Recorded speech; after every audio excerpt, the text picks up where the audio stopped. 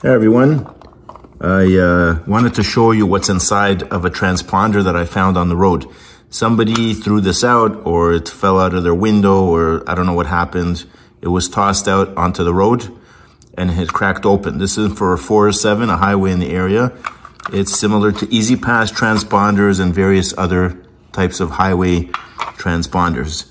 You can see the model number there. It's for 407. And it's made by a company called Kapsch, K-A-P-S-H, K-A-P-S-C-H. If you look up their website, you'll notice they have a lot of different transponders for various companies around the world. So, opened it up. There's the board inside. I'm just gonna show you what's inside of here. First, we have to remove it from this side. There we go. So I'm doing this with one hand, trying to wiggle this out here.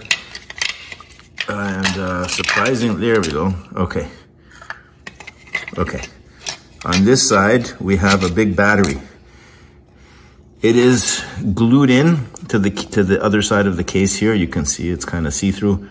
Not rechargeable.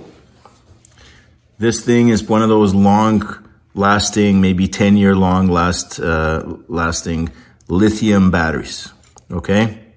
Happens to be AA sized, and that's just the format of it, but it is not rechargeable, okay? We'll have a look now at the board. One side is pretty much not populated at all. Lots of holes, through holes there. Big metal area, could be part of the antenna. If we flip it around, see, that looks like it might be part of an antenna. And let's have a look. A lot of components on here. I could not find much about most of them. If we zoom in, there is a microchip right here, PIC 16LF1937. It's a programmable chip. It seems to be doing the majority of the work on this thing. And we have some LEDs that light up here when you pass underneath the transponder.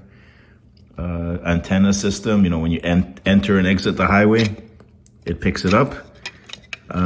Lots and lots of little tiny components here, resistors, capacitors, and so on, all throughout here. I don't know what this big package is here. It says TP124-003-216F162. Now, it only has 2 connectors on each side for soldering. I'm not sure what's underneath here. Got a hole. This might just be a cover for some kind of RF related circuitry, but I don't know. And then there's one more big chip over here with lots of stuff, Mark IV IVHS, and there's the information there. That's a clock frequency chip there.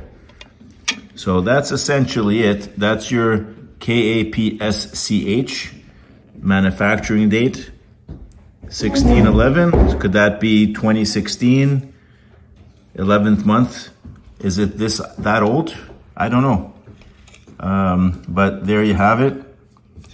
If you know anything more about these, and feel free to comment on this video, let me know. But just wanted to share with you what's inside one of these transponders.